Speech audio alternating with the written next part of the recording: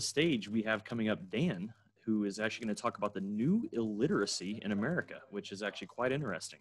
For a while there, I almost kind of considered myself a Luddite, so it's going to be kind of interesting to see all these new ways we communicate and what that kind of does from his perspective. So this is very exciting. Dan, I'm guessing you come out of Massachusetts, or? No, I come out of, well, I was born in Massachusetts. Ah, okay. But, yeah, the accent's still there, but I am in Annapolis, Maryland. Nice. Okay, so definitely not out of Oklahoma. So that's the cool thing about these virtual cons. We get to have people from all over the United States or world, even in some cases. And in this case, you don't even have to leave your home.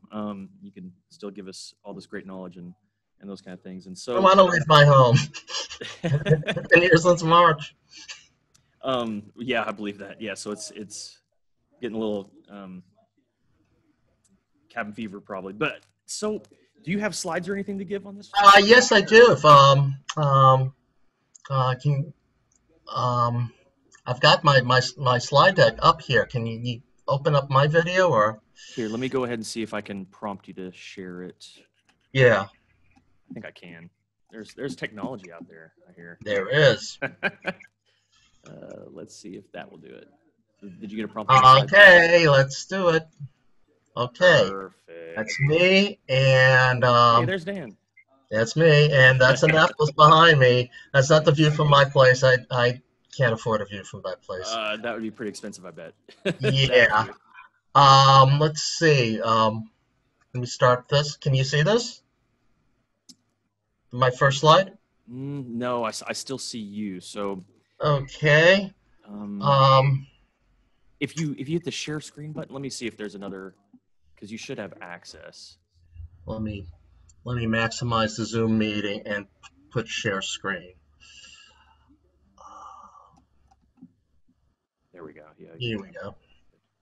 Bet you that's the stuff right there. Oh, there we go. All right. And yeah, I see the slides, and I guess if you go ahead and put it in presentation mode, it should be all good. Yep. Let me go ahead and put this in slideshow and from the beginning. Okay. Excellent, Dan. Well, I'm going to go ahead and let you have it. And thank you again for your time, for giving this talk. And everyone, Dan, the new illiteracy in America. Okay. Thank you to BSides Oklahoma to invite me to this. My company is Loyal Dog Consulting, a cybersecurity consulting and advocacy firm based out of Annapolis, Maryland. I do have customers in Oklahoma, and that's why I heard about BSides Oklahoma. I've been out to Oklahoma a number of times.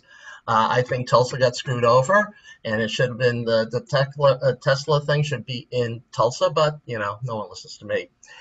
Anyway, a little bit about me. I started Loyal Dog Consulting last year after working in Washington, D.C. for almost 30 years with various trade associations in the energy sector. In 2005, the association I worked for needed to start up a cybersecurity committee. And back then, nobody really knew or cared about cybersecurity. Well, I started it. I spearheaded that. And we had companies such as ExxonMobil, Valero, and others, big names in the oil industry.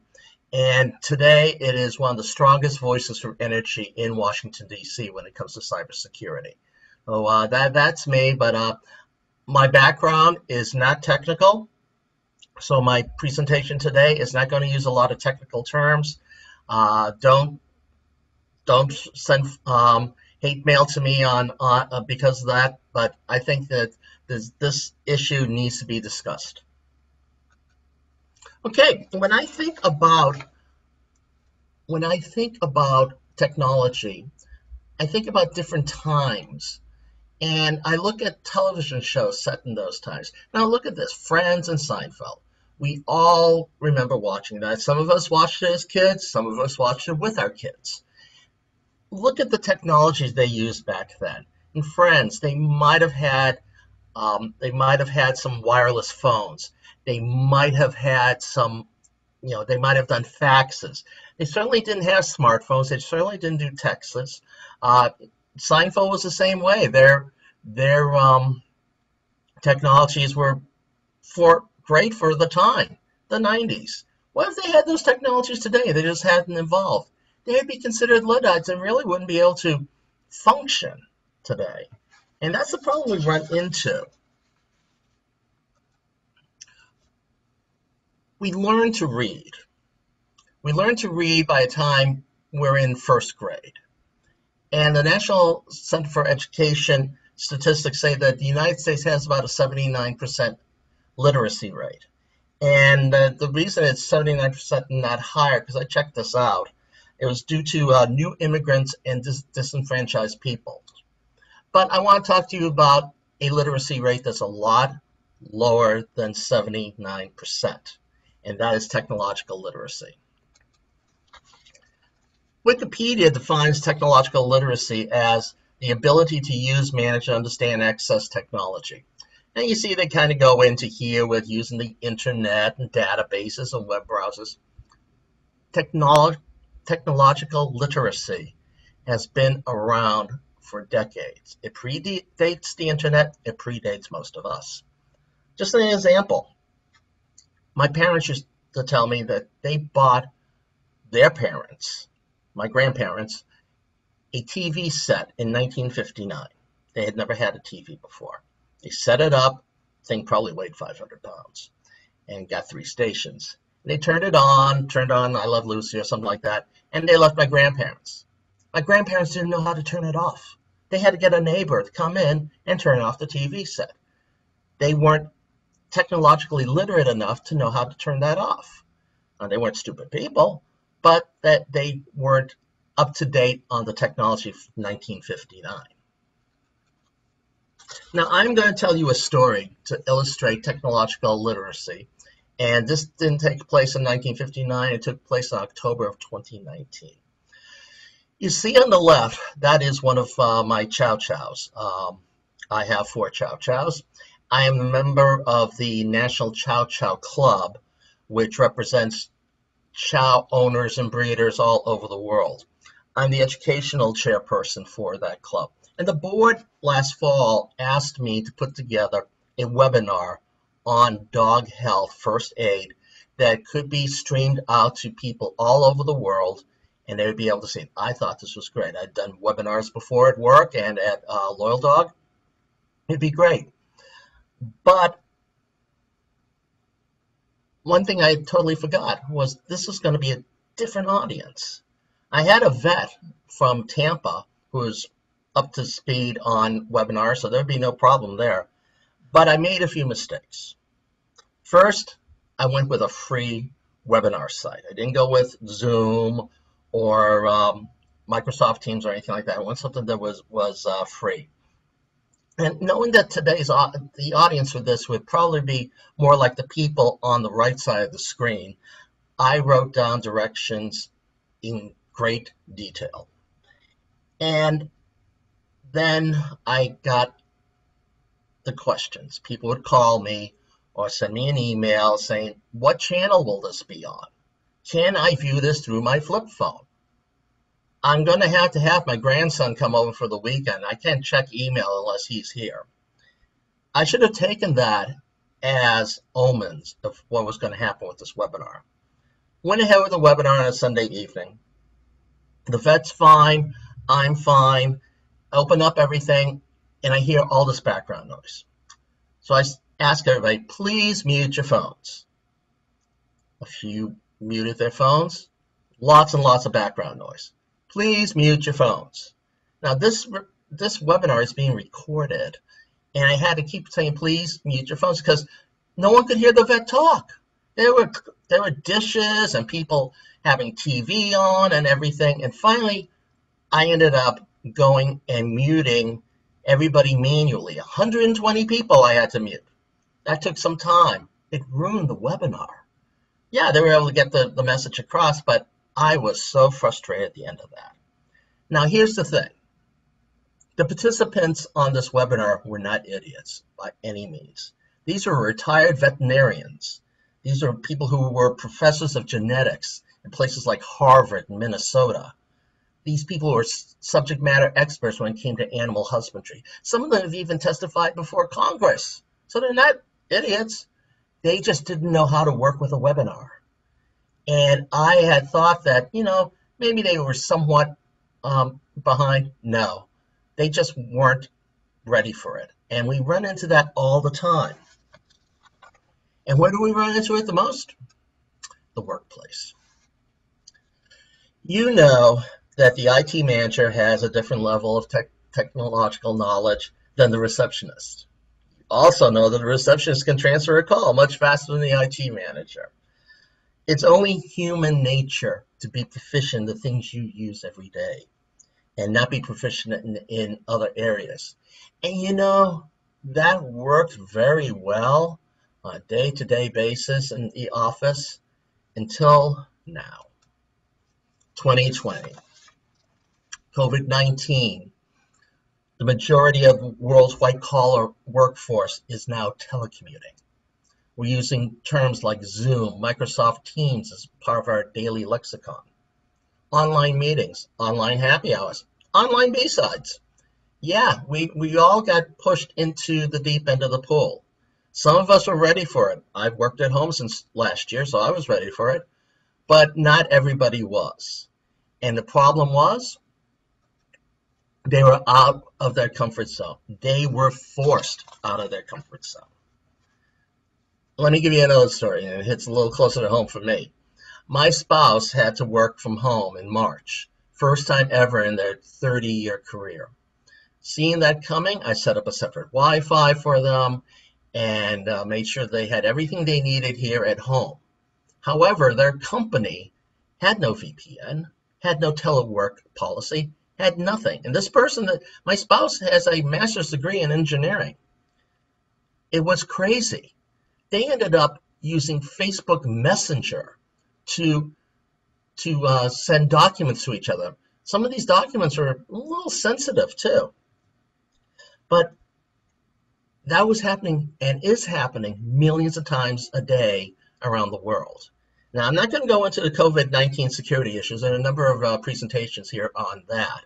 But wow, is it open to security issues when you have people that are not technically literate and they're trying to get by the seat of their pants. And let's look at what the future holds for us, okay? Technology in a post-COVID-19 world. What will it look like? I'm hoping that we will see a post-COVID-19 world sooner. But here's some things you got to remember. Technology does not revert, okay? We are not going back to dial-up modems. We are not going back to the big brick phones. And we're not going back to 386 computers. No, we're going forward. Even with the telework and the COVID-19 and all of that, technology marches forward. We're marching right to 5G networks. Probably within 2 years, we'll all be using 5G. There's quite a lot of stuff going on with 5G right now. And what this also means is the age-old argument of security versus convenience is going to be paramount. Because when people are working at home, you want the same convenience you have in the office.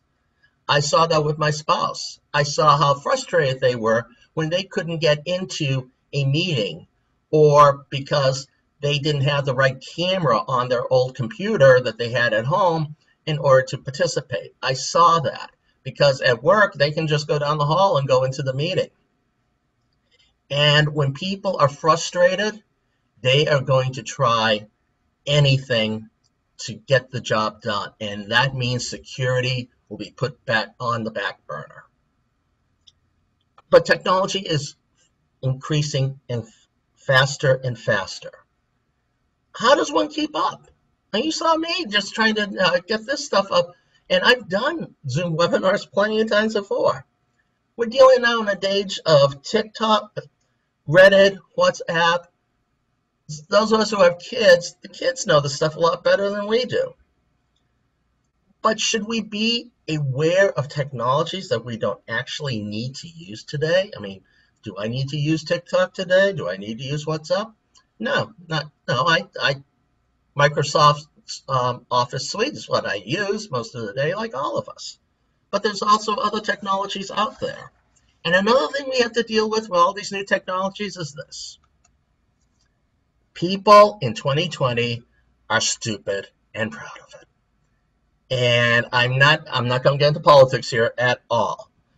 But more people than ever are saying, I don't want to learn this. I don't need to learn this. I don't want to update my password. I don't want to do this. And these people are the ones that fall for scams. In 2019, thieves stole more than $19 billion in online scams. I don't even want to even take a guess as what it will be in 2020 with everybody working from home.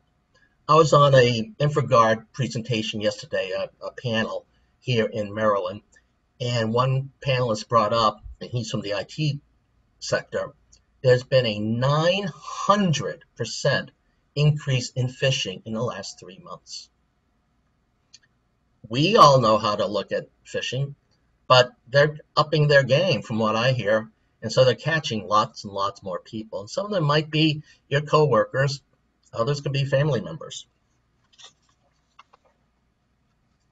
How many times have you heard this in your office?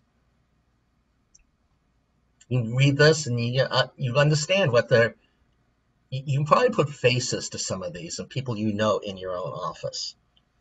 It's very frustrating for IT managers. And to be even more frustrating is not when these things come from admins or directors, but when it comes from the C-suite. And I've seen this before where the CIO or the CEO cannot work with the new technology. So you have to go backwards in order to keep your job. You're sacrificing security for convenience, but you can't make the head honcho understand that. But there is something you could say to the head honcho. There's an old story that an IT manager was trying to get their budget approved. And the CEO said, we've never had a hack. Everything's fine. I'm not going to approve it. Matter of fact, I'm going to cut it. We're spending too much money on this. We're not getting the ROI. So the IT manager was very frustrated. And as he was leaving, he turned to the panel of C-level executives and said, you know, if somebody hacks into our SCADA system and they blow up a refinery and there's environmental damage and property damage, the shareholders and Congress and the FBI won't be looking at me. They'll be looking at you. They got their budget approved. So you have to deal with all of these as an IT manager. And I've never been an IT manager. I've worked with a lot of them. I can always empathize with them. I've never pushed them. But seeing that I work with cybersecurity, I had a place in my heart for them. And we know what all this eventually turns into. Lack of concern or knowledge on cyber hygiene, because people are trying to get the job done any way possible. Identity theft, frustration all around, and for you guys, compromised networks. Because right now, everybody is out there, and you're trying your best to keep them up to date with security, and you're getting some pushback from them, and a lot of us feel your pain on this. Now, will an increase in technological literacy stop this? Yeah, I'd like to say yes, but no. What it can basically do is it can mitigate the damage, and that goes a long way. But you'll have people that will cause something, and then it would be like that character on, I don't know if it was Growing Pains or one of them, but Steve Urkel, who kept on saying, "Did I do that?" No. Well, you do have that, but this only will work if people work together to fight technical illiteracy, and each one of us must do our part. And to you people out there who are dealing with making sure everyone is up to date and dealing with the crazy questions and fixing the same thing over and over again, let me give you a tip from somebody who is not a technical or an IT person. And I heard this from from somebody at RSA. Empathize. Don't roll your eyes and don't patronize. Because you want the people to take you seriously, and don't talk down to them, because they're not going. Then they'll stop listening to you. What can you do at work? You don't suffer the whiners. Just turn them out, unless they're signing your paycheck. Tune them out as much as you can. The lion must take its pill. This picture on the right, I have, as I said earlier, 4 Chow Chow dogs. And when I try to get them to take a pill, or I'm sure any dog owner can empathize with this, it's very much like that picture. But you have to make sure that everyone follows cyber hygiene procedures. No excuses. And you can get the HR department to join you. Now, come on, let's admit it. Everybody hates HR. Everybody hates IT. So you two can get together and be the evil empire. IT comes up with a message. HR helps you deliver it. And best thing of all is if you can get the C-level executives to back you up on this. If they can do it, anyone can do it. Now, there's also plenty of education companies out there that are willing to help you train your employees, especially when it comes to phishing. And I'm just going to put in a quick shameless plug for my company, Loyal Dog Consulting. If you want to find out more about any of these companies, please contact us, and we'll be able to put you in touch with them. End of shameless plug. Okay, your weakest link needs to be the strong. It can't break. It needs to be strong. While the other links might be stronger, your weakest link still needs to be strong. You need to encourage training. Put it in the budget. Make sure your people are going to train. Work through the HR department. Make sure everyone's going to cyber training. Make it a part of their annual review. Let the managers know. Let the people take the time off to go for training, and have them write up a report when they get back. The ROI will be great on that. And never think people will think like you. You need to think like them to bring them up to speed. That security is not on the forefront of an accounting manager's mind. You need to put that in there, but always understand that he'll never look at security the way you do. Never assume. But the office is one thing. How about home? Home is a different issue. Remember when we used to get computers and phones and everything? They came with these huge, huge manuals that you had to put onto a shelf. They don't do that anymore. They're online that you can download. But a manual is like a Bible. It is a big book warning you of things that might happen if you don't follow the directions. When I got my laptop and printer and everything when I was setting up Loyal Dog in 2019, all the manuals are online. And so I made a folder and put them all on there. But you know what else I do? I watch YouTube, and I look to see some of the videos on the product that I'm using. And I started doing that before I even bought the product. The thing with YouTube is you've got users speaking to users in a user's language, and I could understand that. Now, if you have elderly parents, grandparents, or something that are technologically behind, AARP is a great resource of materials. I just wish I had found this before that October webinar. They have a library of YouTube videos done by elderly people on things such as Word, Slack, Zoom, and other things.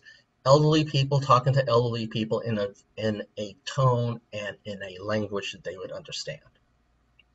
Now, that being said, your grandma doesn't need the same security level as an industrial control system. I mean, come on, let's get real. Your family needs to know about what to watch out for and what not to watch out for. You've been putting filters on your kids' computers for years. You might have to do some of the same stuff for your grandparents. Let them know that certain sites aren't that good. Make sure everyone knows about the online scams. Teach them about phishing. They're probably with an IT manager in the home, they're probably more up to date than a lot of homes, but make sure your friends and your neighbors also know that watch out for the online scams and use common sense. You have to use common sense when working with them. They are not your employees. They have to use common sense to make sure they don't go into a wrong website, that they don't click on something, because it's very easy to click on something when you're just looking and thinking, oh, wow, Southwest, they've got airfare free tickets. Oh my gosh, I should go ahead and click this and share it on Facebook. I get all those shares all the time from my friends on Facebook, and I say it's a scam. They're getting your credit card number. But there will always be a technological gap. We will all face the time when somebody says, you don't know how to do that? I thought you knew how to do that. Oh, I don't know how to do that. And it's going to be very frustrating for us. But we need to keep up with technology as much as possible. Now, we can't know all the ins and outs of every single software package out there. We need to know what we can work with. We need to know what to watch out for. We need to read what's coming out. We're going to have to start learning about 5G. A lot of us learned about Zoom in the past 3 months and other things like that. But let me go back to the beginning of my presentation, where I started talking about the technologies. I watched television shows. I grew up watching TV because it was before the internet. And you look at them now and you look at the technologies. Okay, so let's go back through a few. I Love Lucy, the 1950s. One rotary phone, no television. The phone was hardwired on a table in the living room. Mad Men, it was set in the 60s. Rotary phones, multi-lines in offices, sure. The big technology was the printer. And when they brought in computers, they took up a whole other floor in the office. And you think those computers have much less computing ability than the cell phone we have sitting right next to us as we speak. Let's go to the 70s in Dallas. Touchtone phones, conference calls. But there was really no way they could reach J.R. Ewing if he was between the ranch and the office until probably the last season when he had one of those giant car phones. Friends. As I said earlier, cordless phones, faxing, some early cell phones, and there was talk of emails in the later episodes. 30 Rock, which is the most up to date, email, cell phones, voicemail. Didn't hear that much about texting, and when they had video chats, they were really primitive. So that's where technology has been. And where technology is going, we don't know. Will it stop with 5G? It's going to go further than that. We have to keep up, and we have to make sure that the people we work with and the people we care about keep up with this. We got to do our best to bring the technological literacy rate up all around the board, because it can do nothing but help us, and it will help people to learn better, to communicate better, and to be better consumers and citizens too. So I'm going to close with this. In 2030, 10 years from now, we will hear, and chances are a lot of us will say, I just watched a rerun of Modern Family. I don't know how they got by on all that old technology. I also like to add in that we'll probably look on YouTube and see presentations from B-Sides Oklahoma 2020 and like, oh my God, what are they talking about? That is just so dated. Well, if you go into YouTube and you look at some old B-Sides from even 5 years ago, it will seem very dated. Technology is on the march, and it's marching pretty damn fast. So we got to keep up with it and make sure that we all stay together on this. And I would like to thank B-Sides again for inviting me. That is my contact information here in Annapolis. I'm on Facebook, LinkedIn, and just about everything. I'm not on TikTok, and I'm not on Reddit. So even I have to learn a few things myself. So that is it. I'll turn it back over to you. I don't know if we have any questions coming in. I don't see any questions yet. Um, I know there's been some good sidebar conversations going on, and it's very interesting to kind of see it because, from my perspective, 15 years in, I've seen a lot of changes, and luckily at the same time, it seems like there's still some things that are stagnant or at least being held back. Do you think that's mostly because of maybe those that are in power or those that have the money to make the decisions may not understand the technology well enough, or the newer tech, or don't trust it yet? I know for me, I don't really trust some of the newer stuff, or I like systems that are well vetted and those kind of things. But I mean, do you see I guess the adoption of technology kind of stifled by lack of understanding or knowledge of that technology? So like if we had a better awareness of what it did or what it was, or do you think adoption would be quicker for even people that were quote unquote Luddite, so to speak? Well, I was at a dinner at RSA, and I brought up this topic, and I said, how many of you would consider yourselves first adopters? You're the one that's in line to get that iPhone and everything.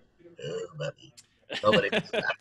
And I could see that, you know, people want the technology, but it's like, you try it first and let me know how it works. That's exactly what I was thinking. It's like, well, I'm kind of like a second, third adopter, you know? Yeah.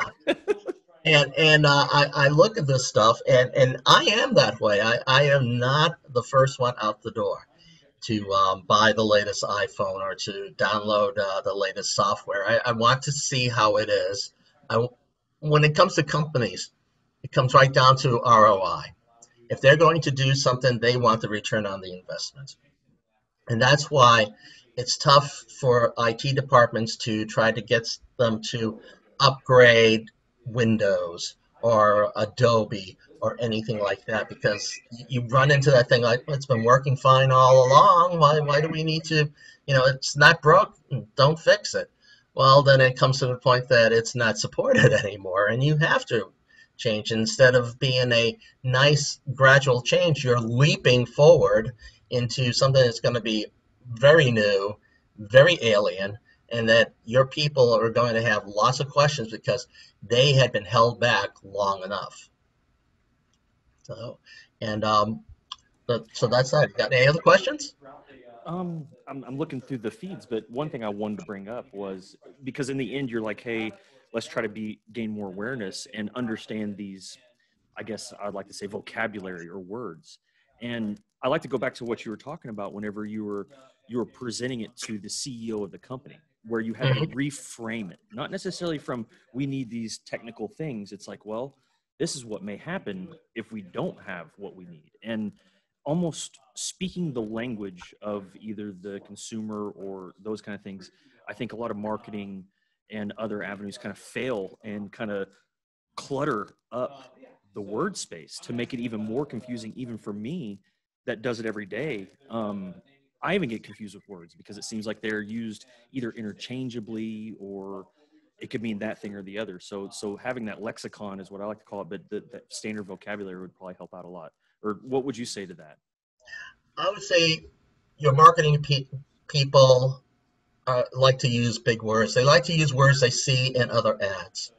Um, I have vetted a lot of suppliers here at Loyal Dog, and I read a lot of their marketing stuff. And after a while, it's just sing-songy. It's the same stuff.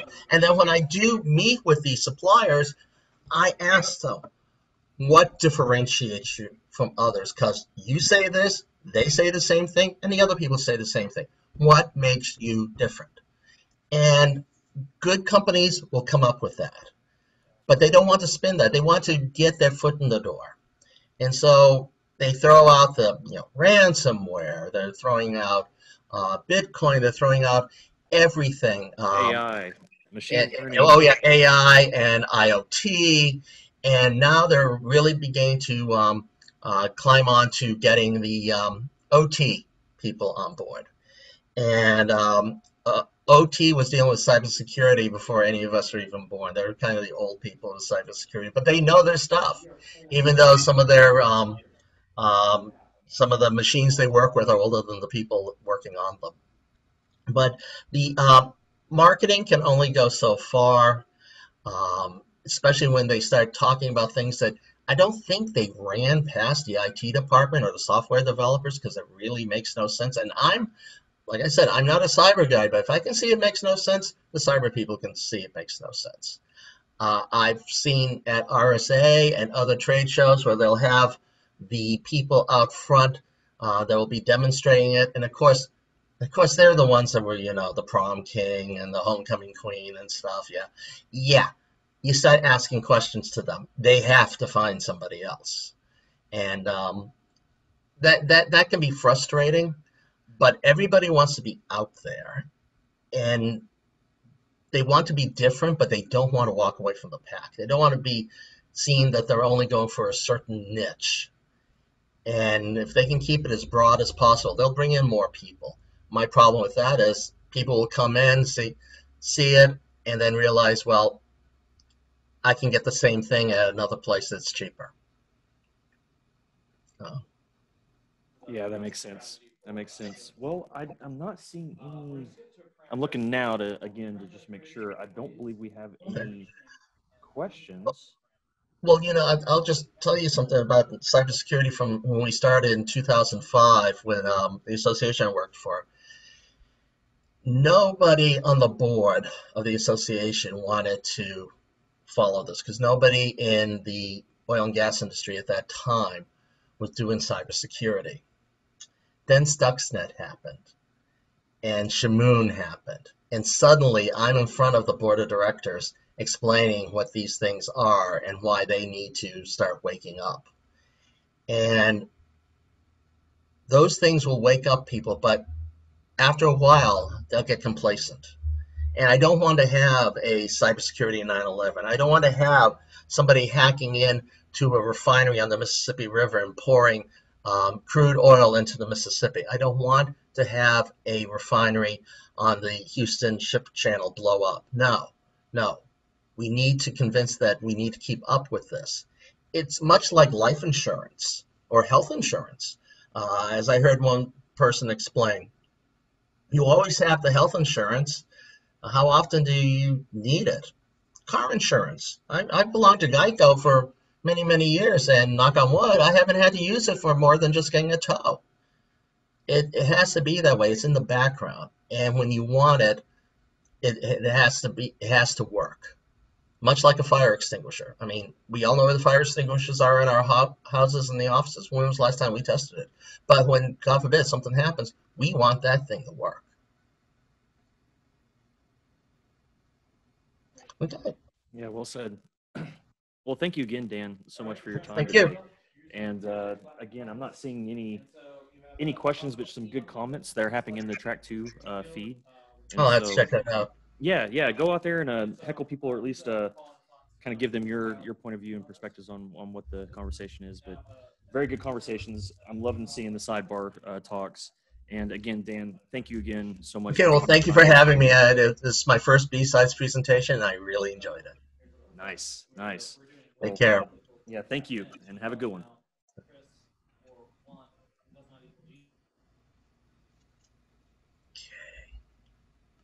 All right, we're going to go into a little interlude here. We have Pinpoint Security coming up here shortly with their little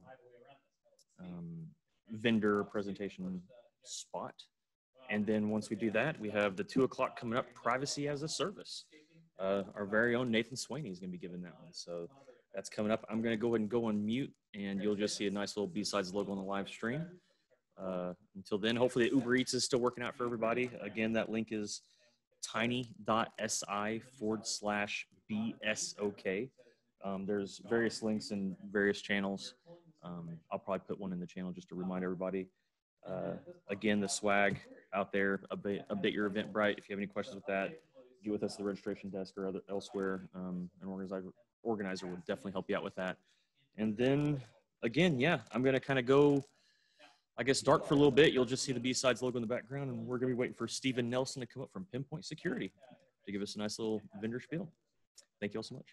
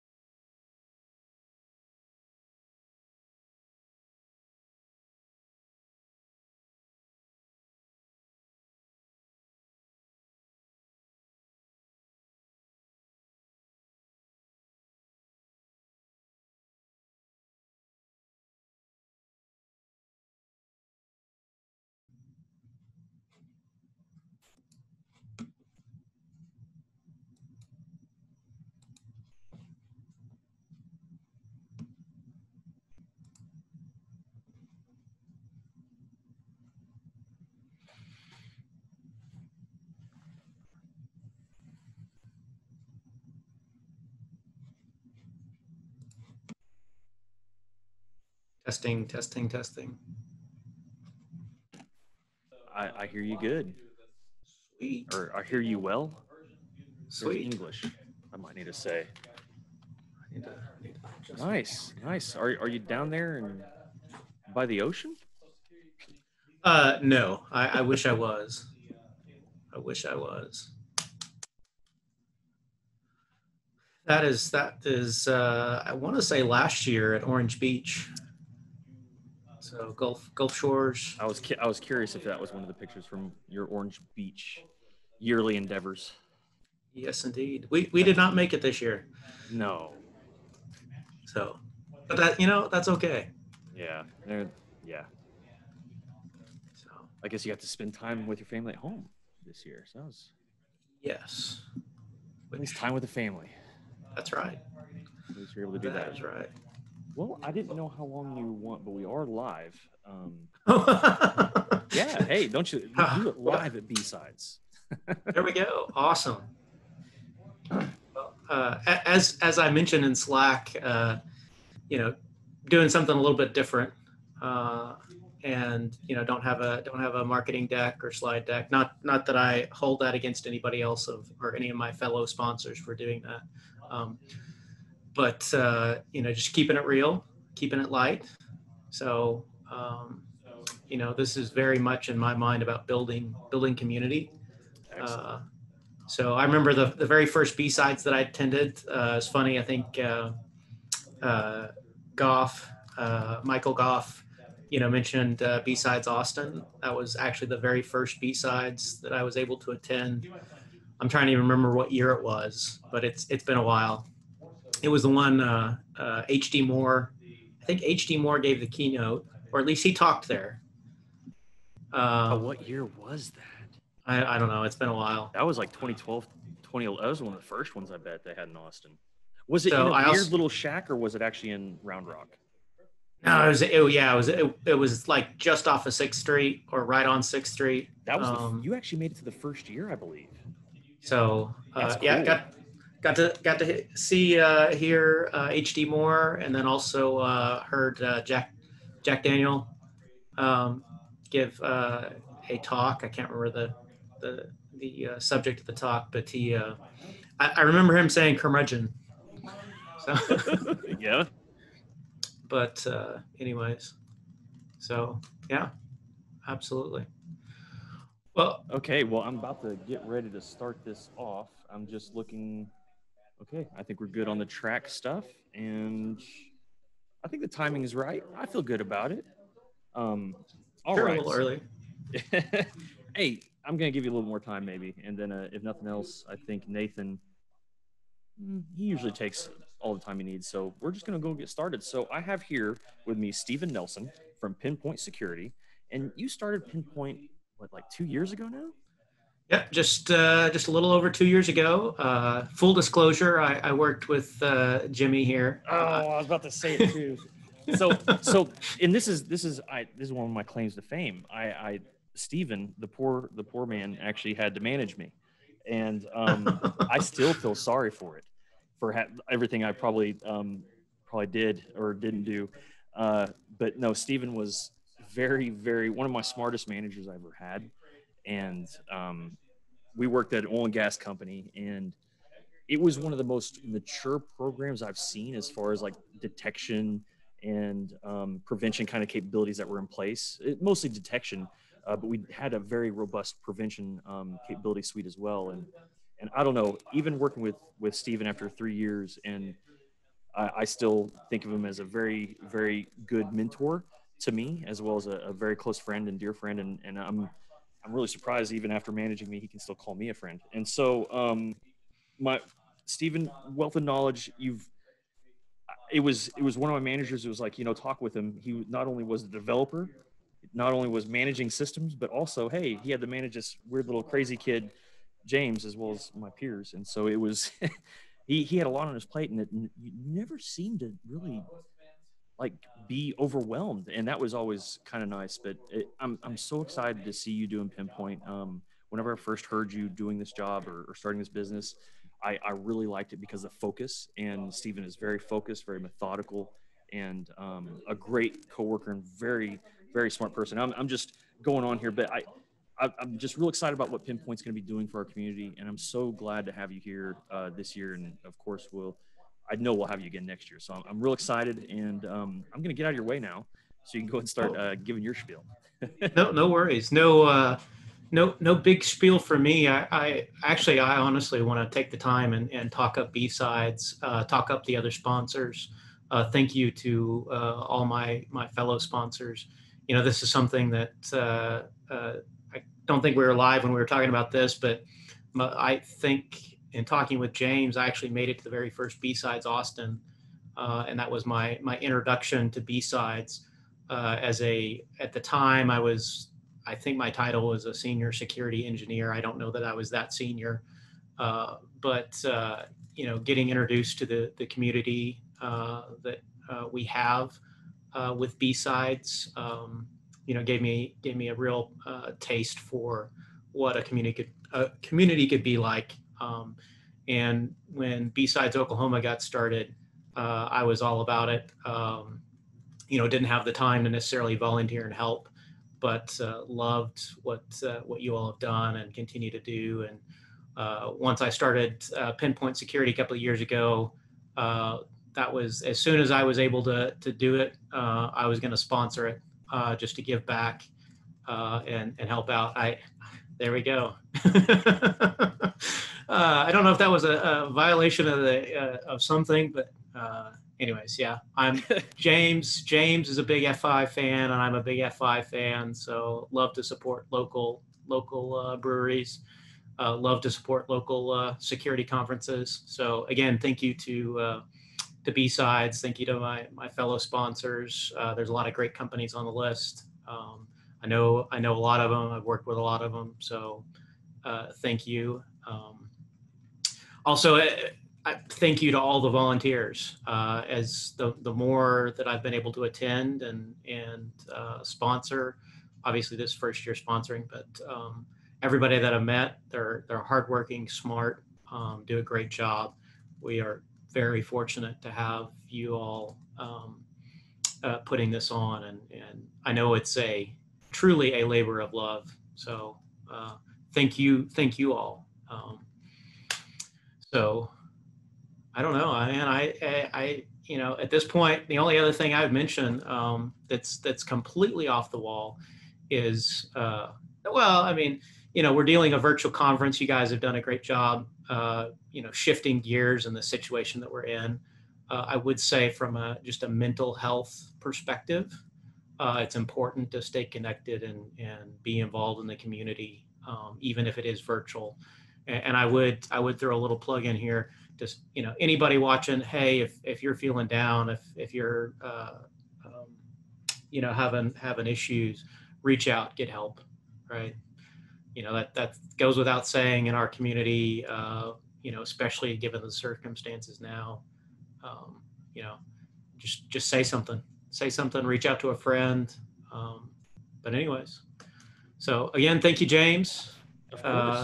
Thank you, B-Sides. And that's really all I had, man. Okay, now I'm gonna quiz you. Okay. But luckily, this is all if you should know because you own the company.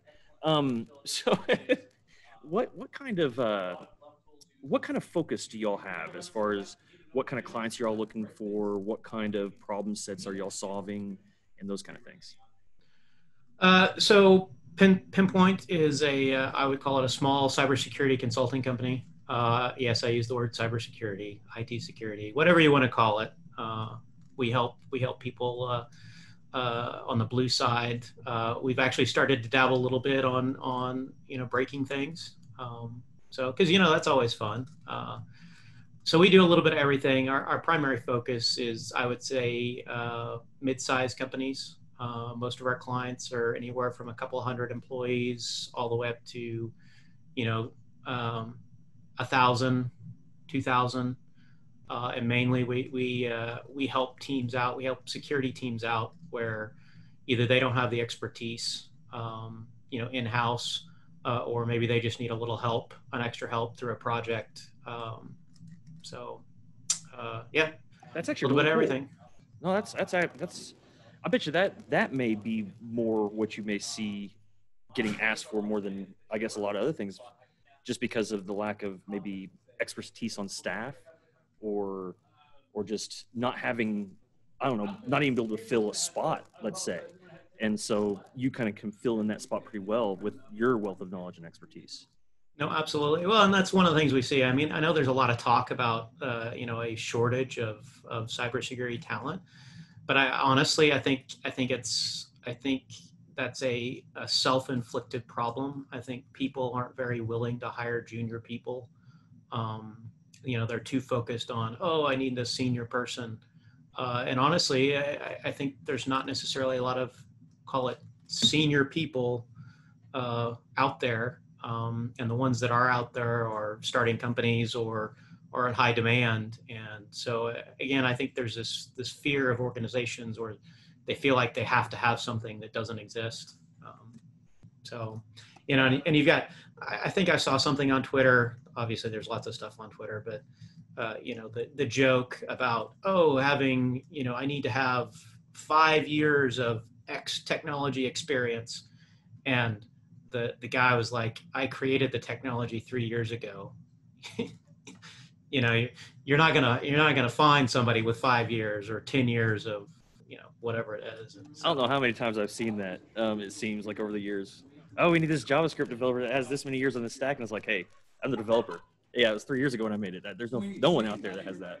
yeah. That's so hilarious. Well said about the new talent coming in, the younger cadre of people that we could actually hire. I think that they, at times, with even their limited experience, seem to be able to pick up a lot quicker than even I was. And so, yeah, taking those chances, I think you're exactly right. And I didn't even think about that. That's a very good point. And hopefully before all this hit, we were actually looking to hire. As things progress and depending on how the situation unfolds, hopefully we will get back to the chance or back to looking to hire. So I would say that if anybody out there is looking to get into cybersecurity or is already there and looking to make a change, feel free to reach out. At this point, don't necessarily have anything going, but the right person comes knocking on my door. You never know. You never know. That's opportunity, a chance. So no, that's good stuff. And I do have hope. I have hope we'll get through this and hopefully all will be well. But I don't know. I have a lot of good vibes from your company, and I'm excited what you and Chris are going to be doing in the future. And so anything we can do to help, because we love your help too. So it's awesome. And again, thank you so much for coming and giving the nice little spiel about Pinpoint. Well, hopefully it wasn't too overwhelming, but yeah. thank you, James. And yes, we will get through this, onward and upward. So absolutely. Thanks again. Thank you. And I guess we're waiting for Nathan to join. Is this where I need to solve my Rubik's Cube? You already solved it. No. So actually, was that it? No, I guess he's talking about privacy as a service. So a new offering you might be able to throw at. So you might want to stick around and, maybe you'll have like a new little dangler on your site that you can go and offer. Privacy Absolutely. As a service. Privacy as a service. Interesting. I know. Okay. It sounds very interesting. So we're about to find out what that's all about. All right. Well, I always enjoy hearing Nathan talk. So now, are the talks going to be recorded and available? Yes. Okay. So we did this really cool thing where I guess there's a integration with Zoom and YouTube. And so we actually have all these live streamed to YouTube. And then I believe in post, we're going to go ahead and cut it up and get it in tracks and then have individual tracks. I'm not sure how hard or if that's going to happen or when, but I believe that's the intent. And we at least have the videos recorded somewhere. Yes. So they should be at least there for posterity somewhere in the ether. And in another life, I actually I've started doing some stuff and messing with OBS, and I like OBS. Yep, OBS is awesome. Now, are you using OBS with Windows? Yes, I've used it with Windows and Mac. Because I'm using it on my Ubuntu box, and I thought it was more of a open source like Linux thing. I didn't realize it was for Windows too. That's cool. No, yeah, they've got it for I think all three platforms. Yeah, So because it has like a nice little streaming as well too, right? Like we can do live streams. yeah, so I honestly haven't trusted just doing recording with Zoom.